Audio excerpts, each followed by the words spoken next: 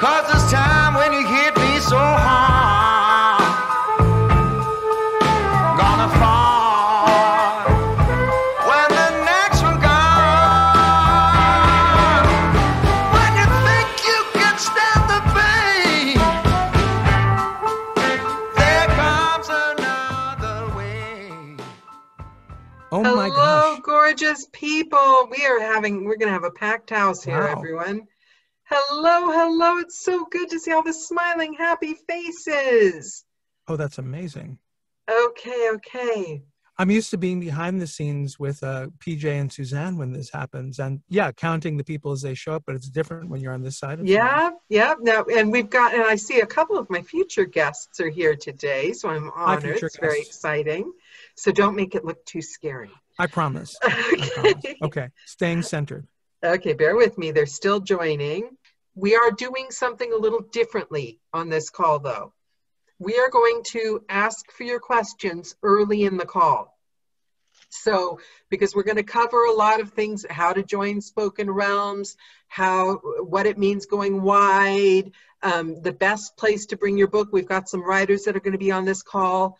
So we want to make sure to get all those questions answered before I go and ask Stephen all the questions about like embarrassing incidents in kindergarten. So right, because once we're there, it's like, Yeah, exactly. We're going to try to get your questions answered. So don't be slow, right? Use the first part of the call after the intro to start typing all your questions in.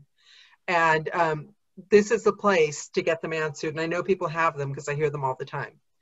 I'm going to preface this call with I don't think Stephen needs an introduction, but the thing that surprised me about Stephen Cohen is I knew he was kind of a modest guy and not waving from the rooftops, how much he actually does. But in the prep for a call, people always send me messages. Oh, so-and-so's coming on. I worked with them. I thought when I first met Stephen, I had worked for the Royal National Institute of the Blind, but I'd never done a book that had gone to Audible. You don't even get to hear your books when you work for that company. So I contacted Stephen, and Stephen, Sean was responsible for introducing me to Stephen and giving me the guts, and Stephen was wholly 100% responsible for my first book on Audible and for me being in this career today. But I thought I was Stephen's favorite. I thought Stephen just loved me out of the bat because we were simpatico.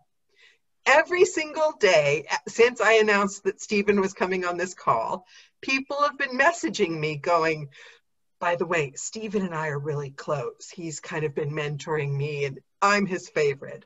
So Stephen evidently has quite a lot of favorites to the point that I think he's single-handedly responsible for us all being narrators. To be honest, I'm not exaggerating, Stephen. I don't know how you find the time and why you're not coaching. Well, that's okay. So no, that's a good question to start with, because I get that a lot. I get, do you coach, can I schedule a session? And I'm much more a fan of the mentorship model, because I feel like when I talk with you, even if technically I have more information than you, I don't have your perspective. So we talk, we bounce things back and forth. You say something unique that I never thought of in that way, so I learn as much from that kind of an exchange as I feel like the information that I'm imparting as I'm helping you avoid an obstacle, something that's coming up in the road. And the coaching model just doesn't really feel to me like it works in that same way. I much rather try to figure out a way that we're both kind of elevating something in that moment. It just feels more organic to me. I think do you think being an actor has something to do with that? The lifting each other up and yeah, it's kind of like that.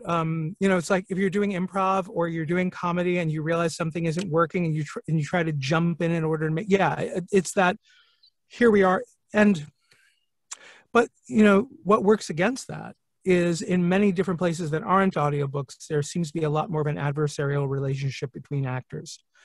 And I don't really find that as much here, So I feel freed up to just try to help everyone. You know, it's like my goal at the end of the day is to help good people do good work, right? And I think if I had to boil down to one sentence, the essence of what I'm trying to do, no matter what it is, it's help good people do good work. And, you know, I feel like the structure of coaching in that way, which is different from, you know, being invited somewhere and running a class. That's different from let's set aside time and have these paid sessions and here's the thing you're trying to get out of it. It's just not a model that really works for me at the end of the day. Well, I think your goal, helping people do good work, if the messages and the amount of loyalty coming from people ahead of this call is anything to go by, you've succeeded, because everyone feels empowered. You made me feel like I was a really good narrator out of the gate. And that feeling's never left, even on my bad days, because of you, literally, because of my first book. I could have had an entirely different experience, you know, and many have. Right. So Right. yeah, it makes a big, big difference. I don't know, because you're humble about it and you don't scream it from the rooftops, and I'm sure people say thank you. I just thought, I'm not sure if you realize exactly what an impact you've had. The amount of people has been quite extraordinary, more than any call I've had, and I've been doing this a year now. Wow. And they've been begging to have you on for almost the whole year. So Right. We've got the questions coming in. Okay. Should I start with the questions, or do you want to start with the background about Spoken Realms first, or? Well, if I start with the background and maybe even do the presentation, we may actually have wound up answering some of the questions. Way. That's a good idea. Right. So with compressing the history, but not dismissing it. Someone who many of you probably know, his name is Mike Vendetti, was the person who actually got the initial distribution contract. But after a long while, at that point, for people to do work in the public domain and get it to Audible, Mike was ready to stop doing that. There's a lot of organizational work on the back end. And I went to Mike and pleaded and said, this is really important. We can't let these things not be there. And I convinced him that I was a reasonable person to like learn what it was he was doing and then automate a lot of it through technology. And like the first time that we used computers to pay people, to take the earnings report from Audible and automatically pay people, he saw me feed in the report. Sorry, can I stop you for 1 second? I don't want to forget this. Yep. You've said the word technology. Big favor, everyone. Please, I don't want to talk about tech like, oh, I've got this problem with second opinion. Can you help me with this? Right. Definitely, it'll take the whole call over. So that it just reminded me. Sorry, Stephen. Yeah, no, thank you.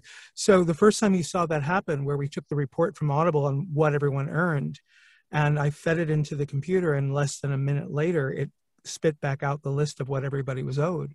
He said to me that would have taken me 3 days. Wow. And that was kind of the difference. And so from that point onward, what I did after that, once I did that piece, was I went out to narrators like you, like Kitty, who I see in this call, like some of the other people whose names that I see going by. And I asked, what do you like and don't you like about the options you have now? And honestly, without telling tales out of school, most of the examples people were using in those days were either ACX or B audio. Mm-hmm. And they either liked something about the way they worked or they really didn't. And so I collected that list, and what I built was a system that was very much in response to that. So I wasn't building an anti-ACX or an anti-B. I was more taking, these are our likes and these are our dislikes. And I was trying to figure out a way to do things differently. And the initial thing that I did differently is on ACX is essentially Match.com for audiobooks. Right. Yeah. You make your profile. It's as pretty as it can be. The rights holder describes their book in the best way they can, loves sailing, loves to cook, those kinds of things. Mm-hmm. Right. It's there. You put up only the best pictures from the best light, all that kind of stuff. So it really is a dating site. Your headshot from 7 years ago. Yeah. Right. Right. Exactly. I mean, friends do that. Obviously I haven't. Yeah, no. But yeah, so those are the kinds of things you do. It's structured like a dating site where you're making that initial connection that way. And what always bothered me was Yep, I totally understand that the rights holders own the IP at the beginning and the narrators don't. But I was seeing the fact that the narrators are the audio experts, especially if it's a rights holder's first book. So I wanted to build a system at first where the narrator was the person in the driver's seat, because theoretically they're the audio expert on the job. Now, why did this not get in the way of things when you're doing stuff beyond public domain books? Well, do you know the old saying, square peg in a round hole? You know, you can't, yeah. So what I built was not a system to take it instead of ACX or instead of Find a Way. But when you've got a square peg project that wouldn't fit in the ACX hole or the Find a Way hole, you can still do it through this system. I've got a presentation where you will all have a link to it at the end, because the very last slide has the link to the presentation. So if you find it useful, you'll be able to see it. But the basic idea is, well, I can just show you the presentation. It'd be better than me describing it. So I'm going to give you make host. Got it. And I hit the screen share button and I do desktop 1. We don't have to share sound. And I come back through. So I'm going to make this full screen and I can just click through it. It's fine. So obviously I've got the book and the microphone talking about how do I become an audiobook. I, again, was just trying to do this very simply. You know, happy to help. Let me ask you a few questions. And here is the reason why I built this. I kept getting rights holders who wanted to understand primarily, depending on different situations, how could they make the most money per sale? So that's how this presentation is built. It's built assuming that what the rights holder's attempt is that in a $10 sale, I want to retain the most earnings. What do I do? All right. So, you know, so the first question obviously is to ask, do you sell ebooks exclusively on Amazon? You know, being exclusive to Amazon is the best way for me to make money, because of course the exclusivity, even in the Kindle world, means you get more money per sale. Okay. Well, if that's the case, then the answer is very simple. You choose acx.com and you choose Audible's exclusive distribution. Why? Because then out of a $10 sale, you're keeping $4, right? At least with the current agreement. Because that's, if we just make the number simple and think a $10 sale, I realize a credit really isn't $10, but, you know, and in a royalty share, that $4 becomes $2 each. But still, that's a very simple, straightforward answer. No matter where you go, you're not going to beat that if your primary place you're trying to sell is anything owned by Amazon Audible. Amazon. Okay. Right? If the people buy your ebook there, then nothing beats ACX, and anyone who tells you different is trying to sell you something. Okay. All right. So, and that's basically what this is here. This is explaining that out you'll earn the most per sale. You'll be able to choose between either paying for production or royalty share. Then the obvious next question, well, what if I sell ebooks in other places? You know, online, in addition to the Amazon Kindle. Like, what if my stuff sells on Scribd, or I use some other platforms, other kinds of things? What should I think about then? Well, then here's the logical question. Well, are you okay with earning a smaller royalty on Amazon Audible? You know, are you fine with that? This is the interesting point. I'm going to because counting on the fact that you could be making up for it on sales in your other avenues. Exactly, because the second you break that exclusivity, no matter what choice you make, no matter whose platform you go to, you will less. always be less. And here's the reason why. Amazon owns Audible. Audible owns ACX. They are never, ever going to give a different platform a better deal than they give themselves. So no matter how the other platform will describe it, if they would say you get, you know, 70% of the earnings, you know, that earnings is going to be less than the 40%, because they will not give away to somebody else more than what they retain on their own platform. That doesn't make sense. They're not going to do that. So so the exclusive option pays the most per sale. Well, now the book is coming back and saying, well, I've looked through the numbers and have decided that it's worth sacrificing the higher payout. So This next logical question, is it important to you that your audiobooks be available on online stores other than Apple, Audible, Apple, Amazon, and Audible? Now, this is an interesting thing, and this is something I want rights holders to think about. Right now, the bulk of audiobooks globally, and quite definitively in the North American markets, most audiobooks are sold through Amazon Audible and Apple following behind that. If this is where your ebook mostly sells, then going wide, you would need another reason why if it's not a monetary thing. So I've got a loyal following on some other platform. I use Scribd here because Scribd is, at least at the time, was the kind of place you could do that.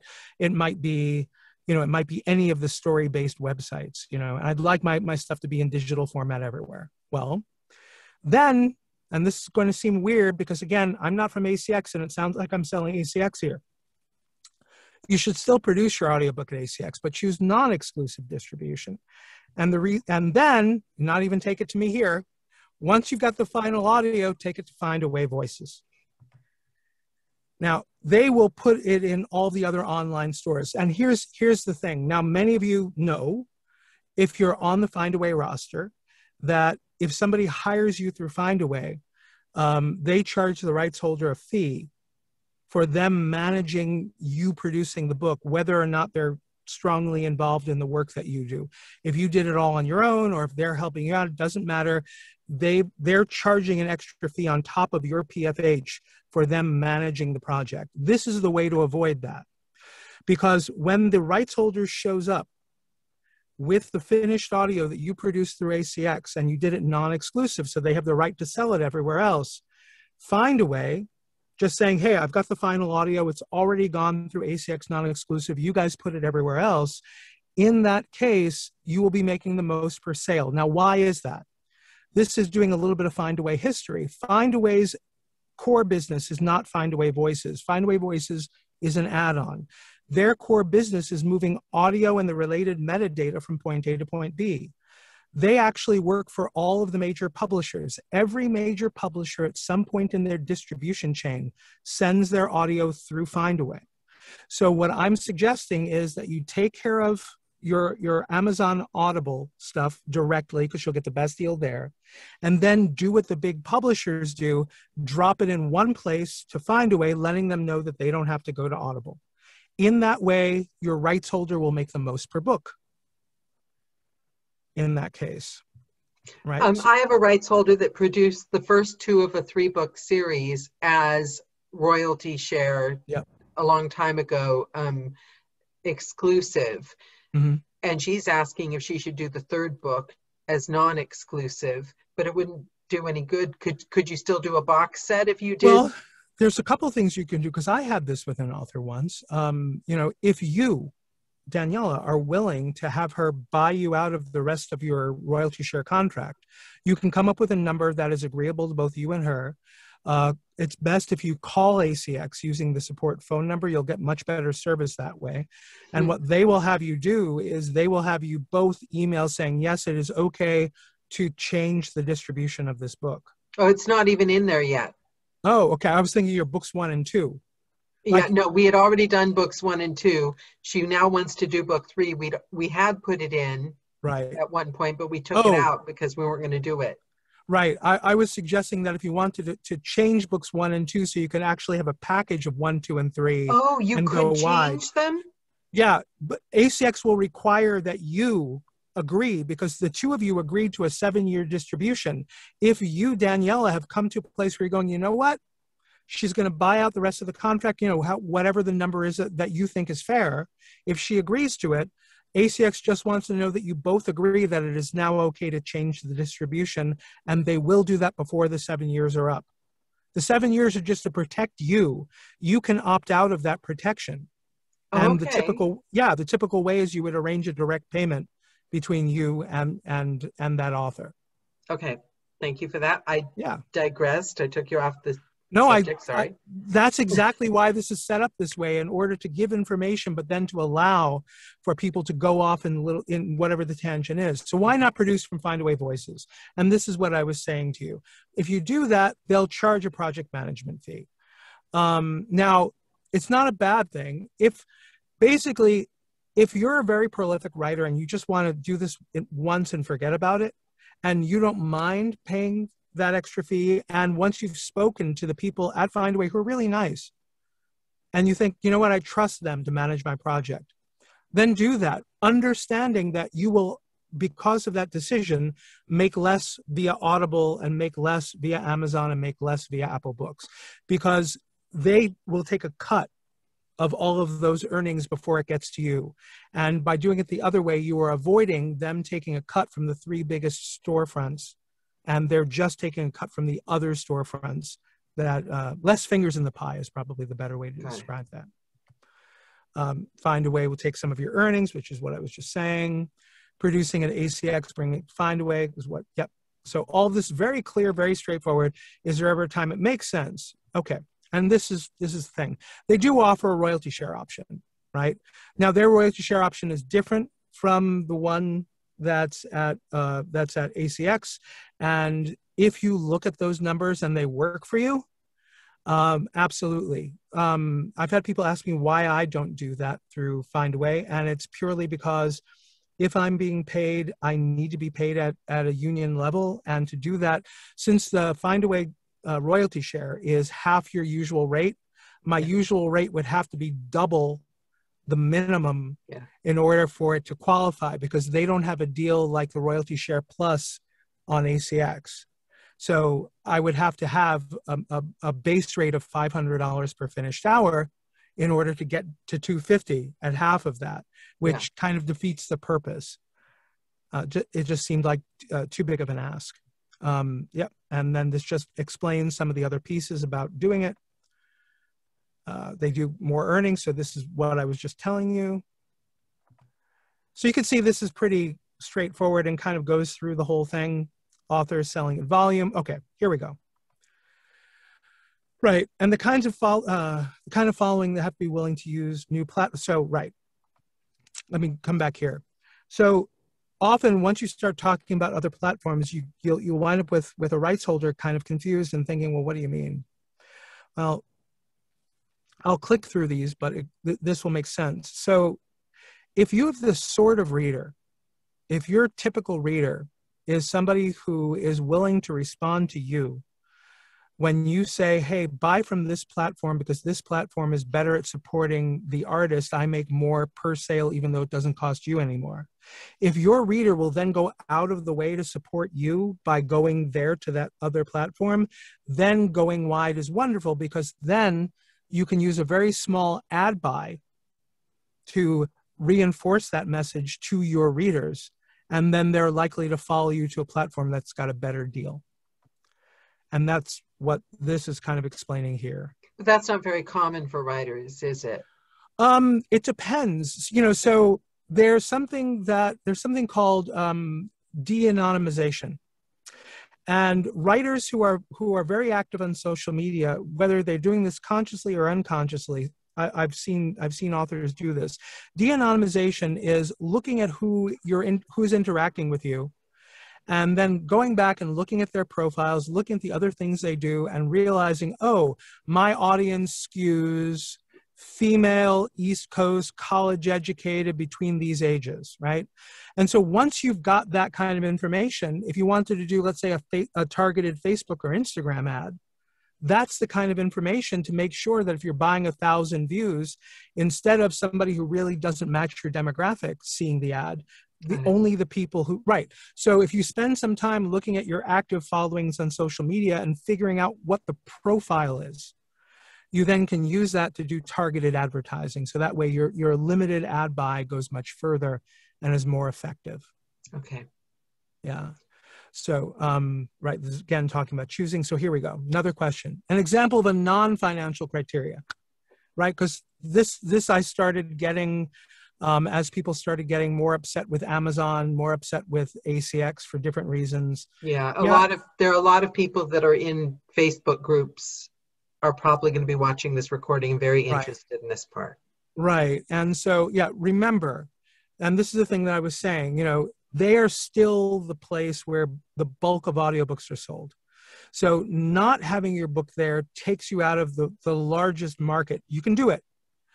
Focus. And one thing, if you ever got to sit down and speak to the big publishers about this, the point of their advertising is not just to let people know the book is out. The point of their advertising is to try to lure sales away from Audible, Amazon, because they all make money on other platforms as well. If you buy the book through Audible, Amazon, they still make money, but they make much less per sale in the same way. So you're actually starting to behave like the larger publishers if what you're doing is trying to drive them to downpour.com or to audiobooks.com or Libro FM, whatever platform happens to offer you the best deal. And that can be a little bit tricky to figure out, but once you figured it out, you then start embedding those links into those targeted ads. And so that's what I'm talking about here. Next question from the book. If I just want one place, yep, use Find Away Voices. We already did that. And then this is where we get to the question as to where I come in. And I realize we've spent all this time in here before we even get here. Are there books that can't be? Well, ACX can only be used by people in the United States, Canada, United Kingdom, and Ireland. Also, ACX can only be used by one author and optionally one narrator per project. So basically that's your round peg, right? Yeah. If you've got something that is not a round peg, like let's say your author lives in France, your author lives in Israel and South Africa, or it really is a two-person book, you can't easily do a two-narrator royalty share through ACX because they can't do arbitrary royalty splits, and they can't do royalty splits between more than two people. And that's what we're just going through here. So in this case, right, Spoken Realms through partner producers, which I used to call featured voices, and I'll explain why I've changed, can help you out. And this is kind of the point. As long as you, the rights holder, can have a PayPal account, you can split the payments as needed with two or more people. So if there's more than one author, if you have that where two people got together to write and there's one narrator, I can do that. I can work with three narrators and I work with whatever the combination is. So basically the system I built was to that initial friction, right. Things that can't be done in ACX. There's both a targeted distribution, which is a lot like the ACX exclusive, and full disclosure, makes less per sale, which is why if a project can be done on ACX and the rights holders come to me, I try to send them back there because I don't want to take, I want them to make the most money per sale. Global distribution goes everywhere, and the difference, yeah. Sorry, we're getting a lot of questions about something you said like 7 slides ago, and I just wanted to clarify because I think I know the answer. You were talking about the royalty share. Yes, Find a Way. Stop me if I'm explaining this wrong. Sure. But yes, Find a Way offers royalty share, but they call it voices share, and basically the narrator gets half of their Find a Way rate. So for that to happen, Stephen would have to be paying them the union rate. It would have to be the half would have to be the union rate. So the original rate would have to be like 500 something per finished hour. My rate on Find a Way would need to be a base rate of 500. And as any of you who are listed at Find a Way know, when they look through it, they sort us by our rate. Yeah. And you can imagine that once you get above 300 and 400 per finished hour, people probably aren't really looking at the higher end people as much as they're looking at people further down. So, if my usual rate is 325, half of that is below the union minimum on the platform, which is 250. So I would not be able to count working on that book towards my pension or healthcare for the year. Yeah. So, my deal with myself is that I need, anytime I work, it has to be helping to me keep my health coverage. Yeah, well, Jennifer, in Stephen's case, it's about Yeah, meeting union minimums. If you're right. not in a union and Yep. you have a normal rate on Findaway and you're interested in participating in royalty share, you Yep. will get half your rate plus whatever Yeah, your and royalty share. it's not a 50-50 split. That's the other thing, and I don't have the details on what it is. You're not getting half of the earnings and half of the share.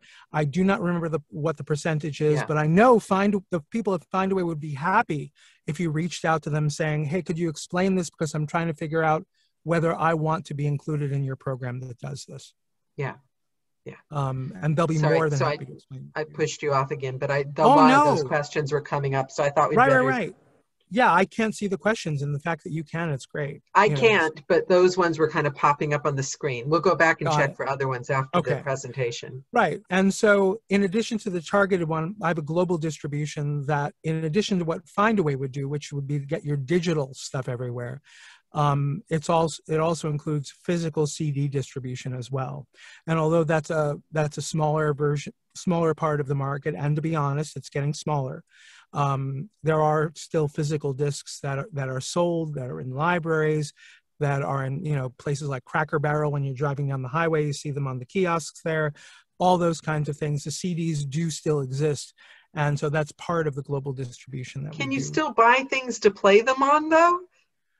Yeah, you actually can, believe it or not, because most DVD players play CDs.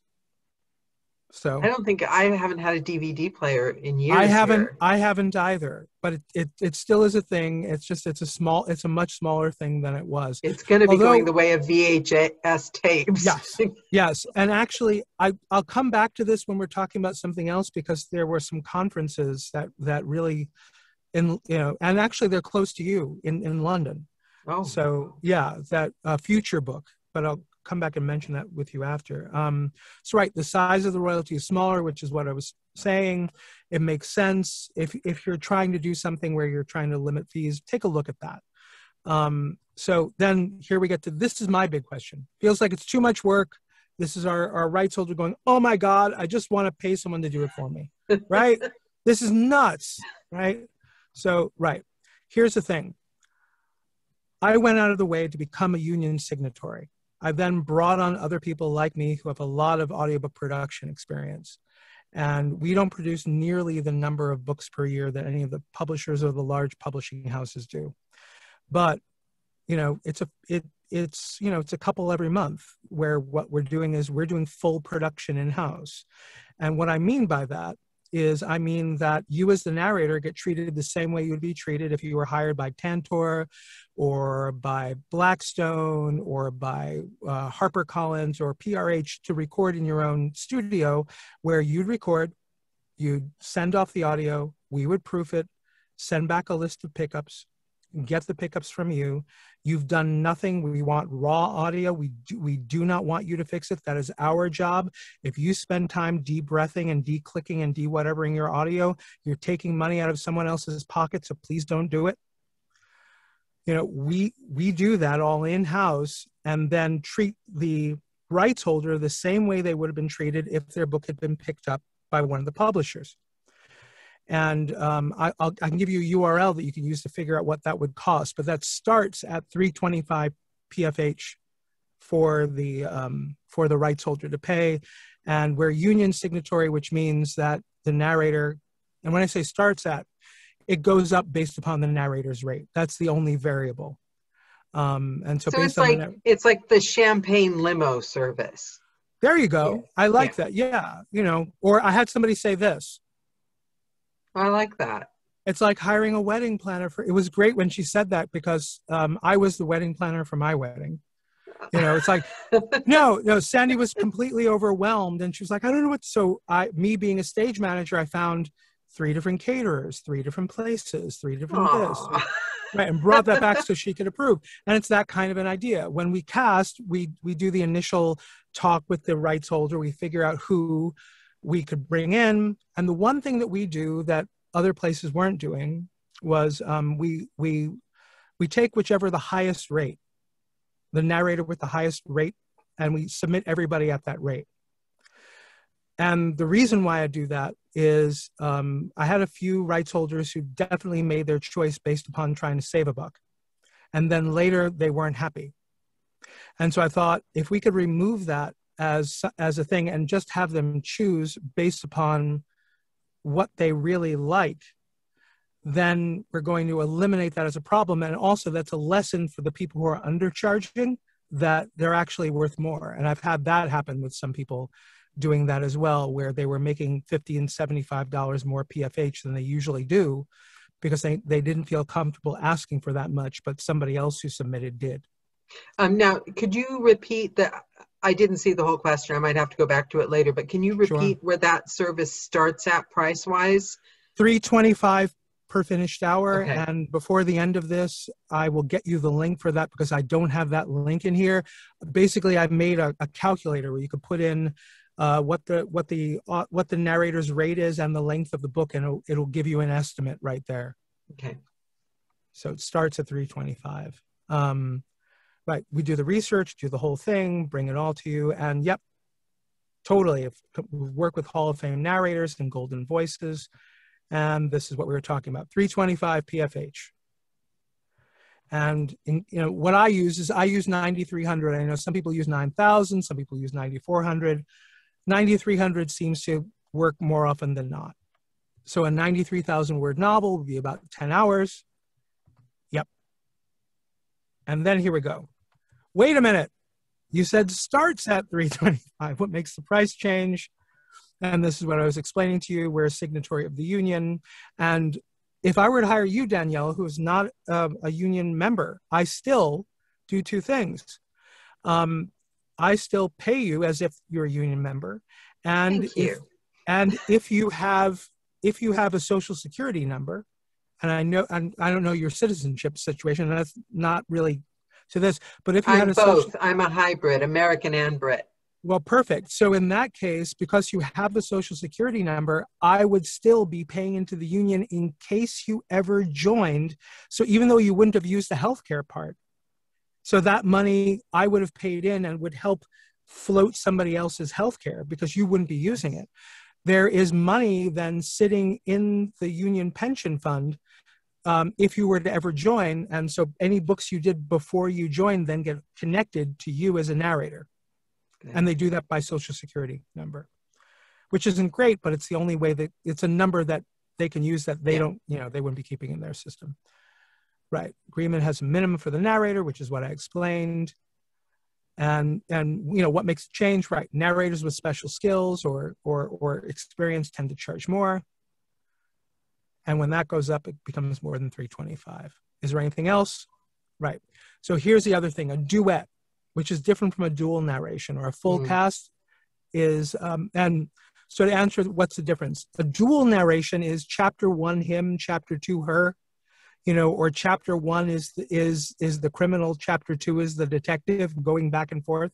A duet is when they're actually responding to each other within a scene. If you have the people directly interacting, then you've created a different kind of audio engineering challenge, and that can drive up the rate because the amount of work that has to be done changes. All right, so those are the only things that change it. Sound effects and things like that. Again, you're asking the engineer to do more. Things that deviate from the standard, and this is the best line for it. Things that deviate from a standard audiobook add complexity and can, not will, can add cost. And so we come here, we're almost at the end, acx.com, findwayvoices.com, spokenrealms.com, because those are what I talk about here. And here's that link. It's really simple. It's a bit.ly link, bit.ly/make-audiobooks. So if you either want to use this on your own, you can just go there, or if you want to look at it and modify it, use whatever. But over time, if this information changes, I promise I will go back and update so that it stays current. So we could add this link to our welcome packs so our writers can look into it. Exactly. Or if you're talking to a writer and you've suddenly figured out that person is actually trying to figure out, well, where would I make the most per sale? You can say, hey, and you can see there's no other advertising in here. It's not like I'm trying to pull them away. In fact, like I said, I'm really only good for the square peg project. And you will hit one. You know, you'll have done a single narration with somebody who's a really good royalty share risk, and suddenly they'll want to do a book with more than one narrator, and they'll be asking you who's a good narrator to work with, right? Because now you are their audio expert, and that's exactly the situation that I was talking about. And that's a great segue into, we've got all the questions. Should we ask the questions about this first and then go into public domain, or should whatever we you want? Let's catch any questions about this so people don't forget them, and then we'll go into public domain. So Sure. Let me just quickly check. What made you decide to require narrators to pitch? Okay, that's public domain. We'll wait for that. Okay, everyone just we can take them in any order. Well, it's all how much we love Stephen Cohen. So, and that's not helping. Thank you. Okay, voices share. We've already answered that. And the price for the full service wedding planner. We got the questions during the $325. Nice. Can you make me the host again, please? Oh, I didn't realize I thought you just made me a co-host. All right. No, I don't know how to do that, so I just I get it. All right. You were the fool tortilla. I didn't know. Got it. Okay, now. Okay, wonderful. Cool. Just in case, we've got more people in the waiting room. I think some people got knocked out. Okay, here we go. So now that everyone is back, let's talk public domain books. As I said, and I hope it's not cheeky. And by the way, we're doing public domain books. Tell me if I'm wrong about this. Mm-hmm. Your guiding stick about whether to do public domain books should not be, has anyone else ever done it? Oh, unless the book is the Scarlet Letter. Just kidding. But it shouldn't be. I thought you were going to say Frankenstein. I thought you were going to bring up your Frankenstein, which I love the title. I'm killing it with Frankenstein. I know. So I thought you didn't want more Frankenstein competition. No, they can all do it. That big actor did it, and they like me better. So, and I'm a girl. See, that was my thing. So you came to me saying, I'm trying to find something and I feel very limited by what's there. And I said, look, Mary Shelley wrote Frankenstein. Why don't we hear it in a woman's voice? And I think you have the best cover, and I think you sat down and you brought something to it that wasn't there in the original pieces. And I think that's really the point. It's like, why do we keep producing Shakespeare? Why can there be 3 versions of King Lear going on in the same city at the same time? Well, because there's always something that you can use a classic in order to say something new. So if something is timely, that's one thing. Politics or the world at large, if something feels timely, do it. Right? Or if you've been looking through this is one of my favorite little tricks. If you look through IMDb, you can see production things that are coming up in the next year, movies that are going to be produced. Well, what if you see a movie that's based on a public domain classic, and you're thinking, it looks like that movie is going to be released in March. I can totally have a new version of that book ready like the week before the movie is going to go live. Okay. Not a bad way to do those things. And the other thing that's very reliable is looking up books that are in the Common Core curriculum in the US, Canada, and in the UK. So books that are part of the public domain that are read by middle schoolers and high schoolers. I realize I'm talking American terms when I say that, but you all know what I mean. K-12 education, the kinds of things that are read in those years. If those books will have a bump every school year, as the kid who is supposed to read the book realizes, they realize they didn't read it, and it's now 2 days before the test, and they had downloaded, because it was free, the Kindle version to their phone, but they never got around to reading it. And then that little link says they can click on this, and for $2.99 they can click and hear you read it to them. So what are you going to do? Fail the test or listen to Daniela? Yeah. Yeah, I would listen. Right. If I was in high school, I wouldn't have read anything. I would have listened to everything. Right.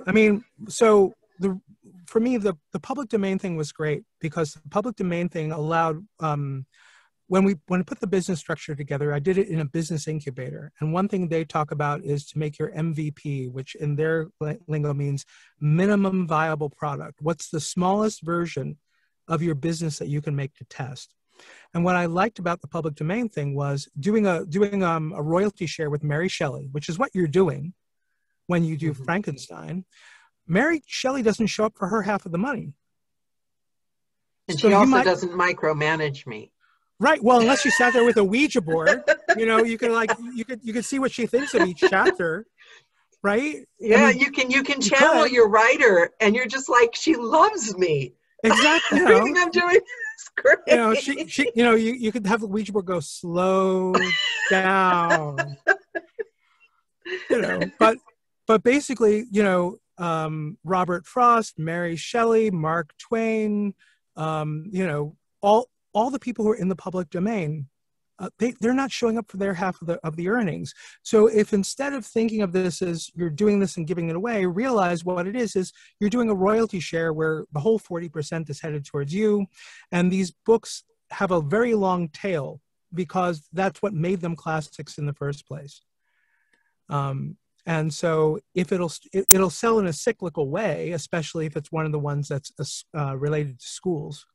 Mm-hmm. But that's what it is you're doing. And the other use for it is what you and I had talked about in the beginning, which is you can affect the shape and you can affect what your portfolio looks like.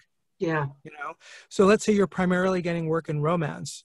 Just the ability to choose some classic romance kind of changes the tenor and tone of what's there while you're still not straying too far from your brand, whatever that is, you know. And covers.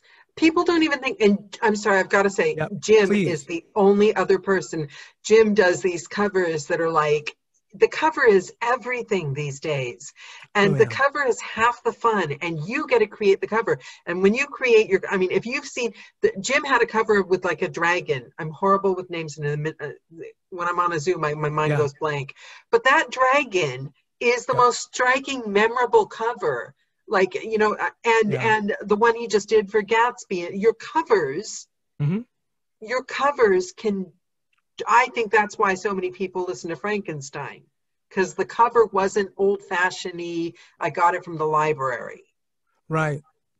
I mean, it felt much more like I was going to go see a play of Frankenstein, and that was the play poster, is really what it felt like. It had that kind of like intensity where I would have expected to see the running date at the bottom of it. I think you really achieved that with that particular cover. I love that. It's the best part. Obviously the narrating, but it's one of the best parts. Yeah, exactly. So I think that, I mean, so that's what the public domain stuff comes from. I think I went off. What do you have to do? Because people come to me all the time because... Oh, how do you... Okay. Yeah, because they come to me and they're like, how are you doing these books? Got it. All right. So here, I'm going to share a secret. Okay. And I've shared this secret on podcasts before, but still people do it. Please tell me if I'm wrong. To be a good audiobook narrator, you actually have to read the text that's sitting in front of you. Yes? And if you don't understand something, you need to look it up or check with a source about how to say something or what something means, right? Yeah. All right. So on the Spoken Realms page, there's a new narrators apply link. Okay. And up at the top, it describes what your first project's kinds of things could be. And then down in the form on the page, there's something that says, please describe your first project.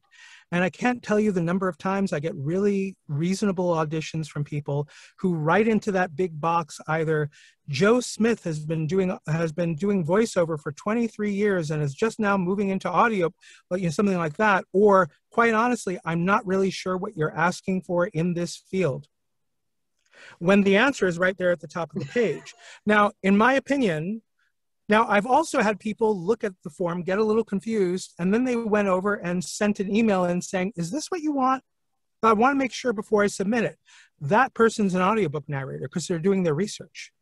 The person who's just barreling through and hoping to get something, or if I force this right now, I'll get what I want. I don't respond to that. Yeah. And the reason I don't respond to that is not me hating on anybody. It really comes down to, I tried to build a platform where the narrator is the professional. And if the narrator isn't going to be professional enough to make sure that they're filling out that form properly, then I don't know that I trust letting them loose in a platform that will just really let them push almost anything up into Audible. Yeah. So, so it's pretty clear on that form what it's asking for. But like I said, if somebody gets confused and they ask a question, that's just like doing research and checking a pronunciation. But the number of times I get people filling it all out, they get to that one field and they're stumped and they just put anything in there because it's a required field and they can't hit submit without it. There's a reason they can't hit submit without it. Right. And they're ignoring that, which says to me, no matter how well they narrate, they aren't really ready to take the training wheels off and for them to be in charge of a production if they can't read the form. I get that with a cup of Joe all the time. People ask to join the group, and the first question of the 3 questions is, I swear that I will read all these questions and answer them, or I will be ignored and not get into the group. And 3 or 4 times a week, somebody just does it without answering the question. Right. Exactly. And it wasn't even intended that way. I didn't build it as a honeypot, something to trap people. Because it's not only me on the back end. If you ever send email to info@spokenrealms.com, there's 4 of us who get that email address.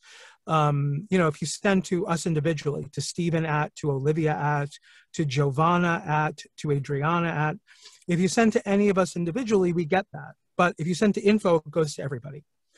And it was actually in talking between ourselves that we were realizing, well, wait a minute, what's this consistent problem we saw? And so we just decided that if they really didn't understand the form and didn't take the time, it didn't matter how good the audition was, because really we're wearing 3 hats. The hat we're talking about is the narrator hat. But you're also wearing your engineer hat and your director hat every time you're sitting in the booth. We've got the 4th, we've got the promotional hat. That's a 4th hat out there. And if the narrator is the only one filling out the form, then we've got a problem. At that moment, you need to have that sort of stage manager, director, engineer head going, does all this make sense? And what I'm looking for is somebody who actually can either somebody who knows their limitations and they hire that kind of stuff out, or somebody who's really taken the time to learn for themselves and they keep a lot of it in-house. But that's why I've got that, because one of the complaints about ACX always has been, there's no gatekeeper. Anyone can set up a profile. And one thing that all I was trying to do was to listen to, if the form gets filled out well, then, you take a listen, you sort of see where people are. Often somebody will have misunderstood and they'll have thought a book is in the public domain, but it's not yet. And I will reach back out to them saying, oh, that's great, except Sarah Plain and Tall is not in the public domain. I know it's an old book, but it's not quite that old yet. Have you thought about? And then after having listened, I'll say, what about this one? I'll say you do have to be a self-starter. You cannot be a reactive person and do a public domain book, because it's not hard to submit the project as a public domain book. But I think some people have a mindset of, I'll just follow the instructions, and that's fine, but you have to think for yourself, because you're the project manager. You do the blurb, you do the cover, you do the voice. It's completely down to you.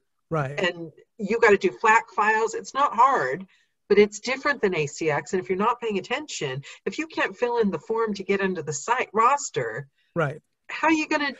Well, that's kind of like having the thing in front of the ride. You have to be at least this tall. And I'm like, you're not quite there yet. It's not, but I don't reach back out to tell people when that's happened. But if the form is filled out well, but there's a different kind of a problem, then I'm like, okay, this person understood, but they misunderstood public domain law. Let me, after listening, going, oh, nice YA voice. Well, let me think. What's a good Y? Or, oh, good mystery voice. And then I'll make a suggestion back in that case. So that's the difference there. But full disclosure, you can do a public domain book without me, and you can do it through ACX. But to do that, you have to have published a new edition of the book as an ebook that you then claim as the author. So there's all this other stuff you have to do in order to get those things done. You would have to, and Audible only allows you to do that if you have made your new edition have enough extra value above the regular material. So that might be extra essays or photo, just something else that makes it, why is this version different from all the other versions I feel like I'm doing Passover there. I'm sorry, Jewish moment. Why is this book different from all the other books? Right. But you have to add value these days for them to even bother approving it. And if they do, then you would claim that as if you are the author and you can upload your audio. But if really what you want is, you're thinking, I have 2 weeks between this book and that book, so I've got enough time to record something that's not that long. I'm going to be meeting or reaching out to a whole bunch of casting people a little later this year. I'd like something else in my portfolio to kind of balance things out. You can do that. I mean, basically, you don't have to have a dark day in your studio if you don't want to, because you can be working for yourself those days. That's the epiphany I had this year. I said, because the way you think of an audiobook when you go in and I don't know if I'm the only one that used to do this, but you're looking at that deadline and I've got to finish this book and I've got to finish that book and oh my God, I'm late for this book but this year I promised myself I was going to do a 5-day week schedule. And if there's not a project on one of those days, it's a public domain day. I'm still showing up to work 5 days a week at least. Right. So can we produce a public domain book without producing the unique ebook on Amazon? Yes, you don't need the ebook on Spoken Realms. Exactly. Oh. So basically, if you do it through us, what happens is when a new version of, let's say, Huckleberry Finn, just to choose one, comes out, they will then make yours one of the many audiobook options on the few approved versions that are there. So you'll be right beside Pat Fraley, Johnny Heller, on all the other versions that are there for Huckleberry Finn. You'll be there as well. And what I would say is listen to the ones that have been done recently, because tastes change, and see if you really feel your voice is unique compared to what's there. If you're bringing a unique point of view, and if you're thinking that what you're going to bring to this is something very different, it'll sell. In my case, I did the Red Badge of Courage when Mike was still running the company. At his suggestion, and what he didn't know is I had just listened to Bryan Cranston narrate The Things They Carried by Tim O'Brien, which is about the Vietnam War. And I then picked up the Red Badge of Courage, and suddenly I realized this was a whole book about PTSD. That, you don't, long before PTSD was a word you'd use. And I would not have picked that up had I not just listened to Bryan Cranston do that other book. So I have some wonderful reviews on that take in that book, because, I've got him going there and, just living that moment and realizing that the reason why Henry is talking in the third person is not that it happened to somebody else, but he's talking in third person about things that happened to him, but he can only talk about it if he pretends it was somebody else. Do you see what you did there? Do you see what you did there, though? That is the actor's dream. Right. You intuitively created something of your very own, and public domain is the perfect, and you did it. Right, exactly. And it's there now. When I realized that was how I was going to do it, and I listened to the ones that were out there a little bit and thought, yeah, no one else is doing it this way. Yeah. All right, so let's do this. And, to this day, and we're talking about something that I did many years, like 7 years ago now, 8 years ago. Because it transcends the business. Right. Everyone's looking, how can I be unique? How can I do this? And that's all business. Yeah. You transcended it Right. by that thing that I've got an idea. Right. And the idea came from an unrelated audiobook that I had just happened to listen to. It was in my mind going, oh my God, I didn't really get how heavy this was. I have friends who work at the VA nearby. So I kind of hear those conversations tangentially. And there I was opening it. And it occurred to me, Henry was really talking about himself, but in the third person, and so it worked. That's art. That right there. Right. I'm getting so excited about this because not just audiobooks, that is when art is born. Absolutely. That intuitive wow. Right. And so that was the need to create it because in that moment it made sense. Oh, I love that. I love that because those are the minutes I think we're all chasing. Mm-hmm. And we can say that we want this award or that award, but those minutes. Oh, yeah. You've made some, and that's what I was trying to say. I've never quite gotten it, but just teasingly close enough when you do a cover and you have an idea of the story and you're you're in bed at night and you're like hearing the voices. I'm not crazy, by the way, but the voices as in the characters. I know. But I love that. Yeah, exactly. And it's something you'll be proud of forever, isn't it? Oh, yeah, absolutely. Somebody just said, how did the author like it? Well, right. The Red Badge of Courage is in the public domain, and I haven't done a seance to find out. But yeah, that's the one thing. You have to pretend the author is there cheering you on. Right. Exactly. Yeah. I know, Daniela is on fire talking about art. But, I mean, if you were here when Daniela worked on Frankenstein, you would have seen a lot of that. Because those were the emails I was getting from Daniela during Frankenstein. Because I loved it, and the thing I want to get rid of is when I did it, I only had the courage. I didn't have the courage in the beginning. I kept kind of sending you emails, and you were like, I know. "But just do it." But I really wanted to do it, despite being scared and not feeling good enough. And I wish that I had not had so much insecurity when I was working on it, because I could have. I think if I were doing it now, I would enjoy the process more, trying a little less hard, because just doing Ayn Rand was a short book, and I was just gone. It was like I can't even remember those 2 days. They're gone. Oh, yeah. I understand. Yeah. And that's the public domain. If I could just do public domain books, but still pay my mortgage. Right. There you go. There's the dream. There is a dream. Yeah. But exactly. They add up. You get little checks you don't expect. Right. And and that's another difference. And that's because of how we get paid. We get paid once a quarter, not once a month. I've had that question also come through. So, so we're coming up on another one now, but that takes a little bit for people to get used to. And whereas the other options that I mentioned, ACX and Findaway, both can pay out once a month based upon how they get things. But more typically in publishing, you get quarterly payments from your through distribution. And so I have a more traditional setup on both of the distribution contracts. And there's a third one coming up, but it's not live yet. A third distribution option. Oh, wow. Yeah. Yeah, we're in the middle of a pivot. When will we know about that? I'm pitching the pivot change to some people early next month, so early in March. The other distribution is related to that pivot, and it may, so I mentioned I was going to come. Yeah, on your next visit with us. Maybe. So I mentioned that there was a conference that I wanted to bring up. So during COVID, I thought, all right, none of us are getting to see each other. We're not going to get to go to any of those events, but a lot of events moved online. Is there anything I can do? Is there anything that I can do that's not, that I couldn't do in the real world? And there's a book conference in London called Future Book, and it is exactly what it sounds like. Future Book is not about what's going on now. It's about the industry trying to look 3 to 5 to 7 years out and what they see happening and what kinds of predictions they're making.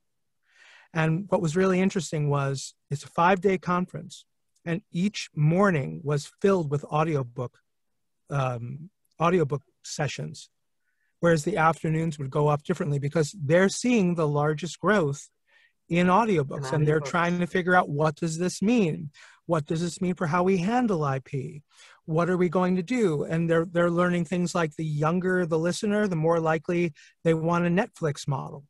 You know, younger listeners don't want to buy the book. They want to buy into a catalog where they can listen to what they want in that catalog. Yeah. How does this affect earnings? What's that going to do to royalty share?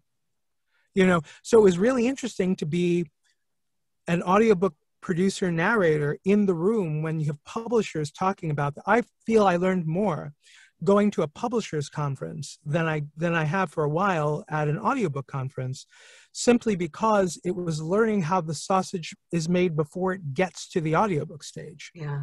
What they're going to be buying, how they're looking at sales, what they're thinking of, are they going to hold on to their rights more tightly? All of that. Yeah. And Really it's, interesting. Yeah. it's the big picture as well, panning out. And so we do have another question. Yep. Harry wants to know, are Spoken Realms contracts longer than 7 years? What do they look like? So the contracts do have times and dates on them. But remember, the reason why you have a 7-year contract at ACX is to protect you royalty share wise, right? So my distribution agreements are technically for longer than that. The one that goes through Audible, which is not global, that's a targeted one, doesn't specify. The other one specifies a 10-year distribution. But in both cases, I have been able to reach out to them and say, the rights holders, because remember, if you're royalty share, that makes you the owner of the performance. And so you are rights, that my default in my contract is to try to get the narrator to retain the performance copyrights, so that way you have a bargaining chip when you're talking, right? I allow you to switch it if you're working with somebody and, you know, they've paid you enough and you feel, no, this is their performance, I did this as a work for hire. But my default is, I think you should be thinking about retaining the copyright to your performance. So in that way, you can then say, okay, I'm representing the performance, you're representing the words you wrote. Let's work together. If we're going to change our distribution from one to the other, it puts you on a more level playing field. Yeah. So that's why that's my preference. But in both cases, there's never been an argument about pulling a book down. I only have to give them a reason why. Sometimes the reason is we've reworked the book, we've reworked the series, we'd like to pull this and move this from one kind of distribution to the other. We're going to package it in a box set and do something different. So there's been all different kinds of things. Both platforms just require a reason. They're not judging the reason. They're collecting reasons as to why people pull books.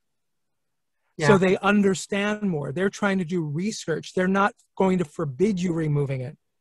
They just want to know why, so that way they have a better idea of what could affect somebody's distribution. So Stephen, yep, all this business stuff has been enlightening and wonderful. Tell me, I got to sneak one little thing in before. Well, you can sneak as many as you want. What was the most exciting moment as a narrator? The most uplifting, like jaw-dropping, exciting moment that you've had? Yeah. I've got an outside the booth one for you as opposed to an inside. Okay. I've got two. I've got an inside the booth one. Let's start with the outside the booth one because it's the first one that came to mind. My first book for Penguin Random House was a wonderful book about the memoir of a jazz musician who was also an AIDS activist. And I got the book and they said, so you're coming in. I live northeast of New York City. I'm in the Berkshires. I'm originally from Brooklyn. I can hop on a train or hop in my car and be in Midtown in 3 hours. So I'm considered local. But when they said where they wanted me to record, I was blown away. I recorded that audiobook at Carnegie Hall. Wow. Right. Wow. Yeah. So, how do you get to Carnegie Hall? Get hired by Penguin Random House. Not intimidating at all. No. Right. Riding the train in. I know, just working with Penguin Random House itself is intimidating. Oh my God. And and Linda Corn was the director on that. And she was so wonderful. And like, but yeah, you're walking into Carnegie Hall and going up to the recording studios, and you're realizing the building that you're in, and you're realizing the old joke, practice, practice, practice, and you're scared to death because, you know, it's your first book for Penguin. And here you are on, you know, on what feels like the world's biggest stage with with an incredibly talented engineer who used to work at Symphony Space, and he and I wound up talking about that afterward, where he said, you know, Isaiah Sheffer, who you used to work for, recorded the promos for selected shorts on the same microphone that you're working on now. You know, so you know, little freaky moments like that.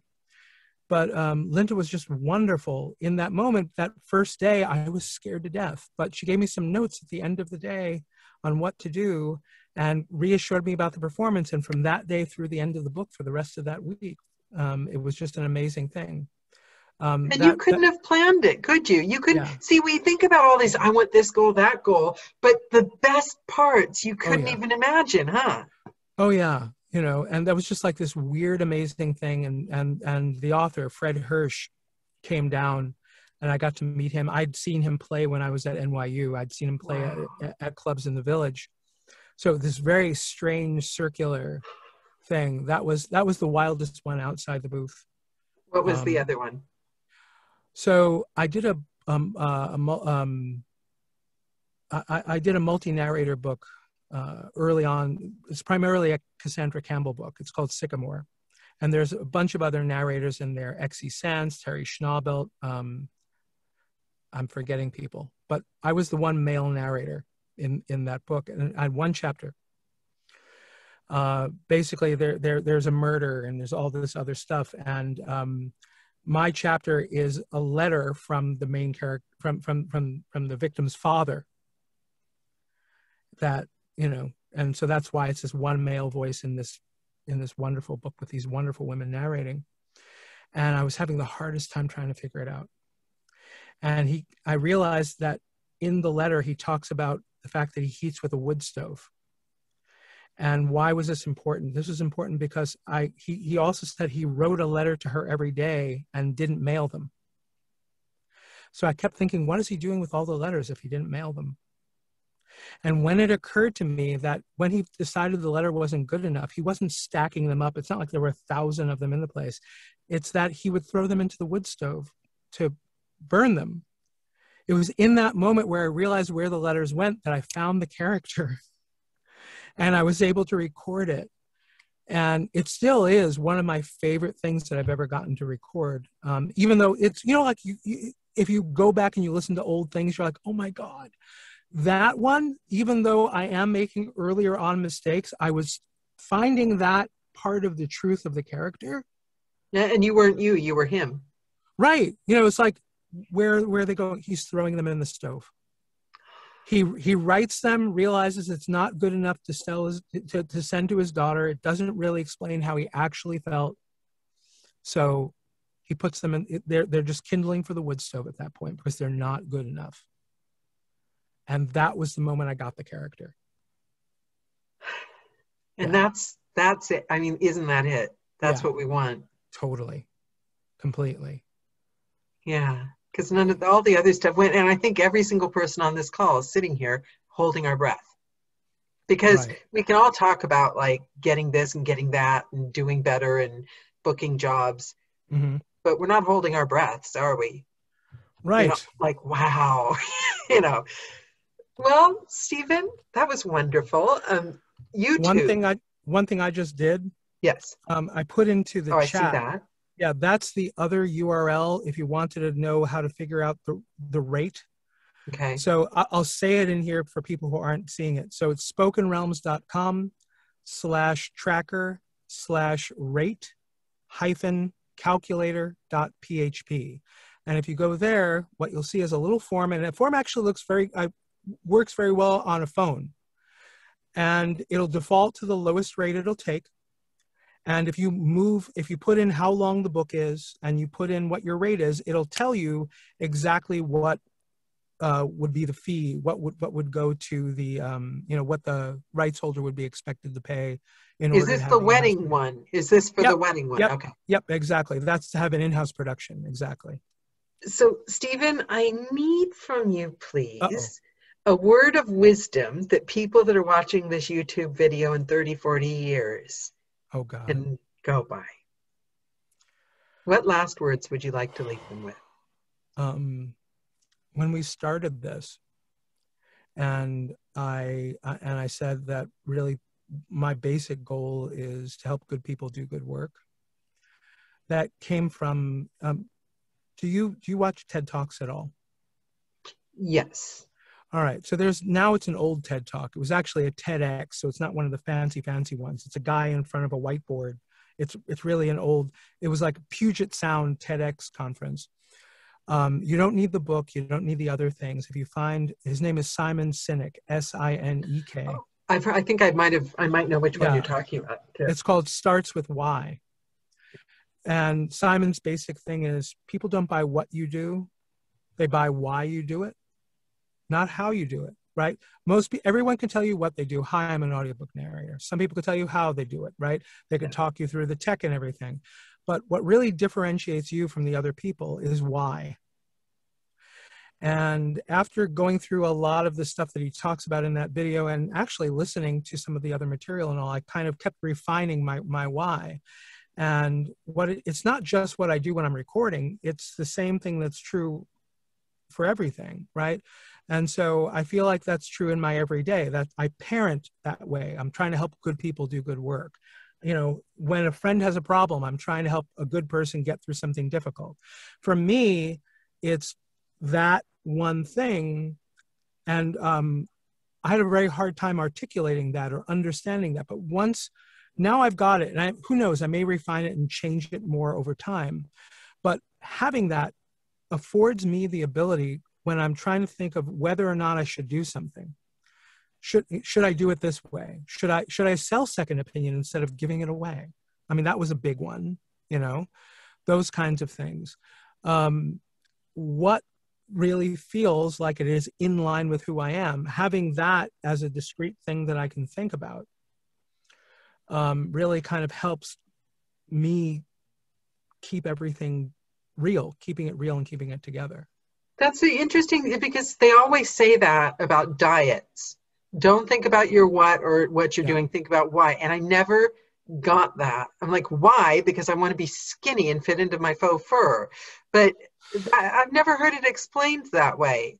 Yeah. That why is the goal. Well, when people talk about branding, they come up and say, I need 3 words for my brand. I need a color for my brand. No, that's all wrong.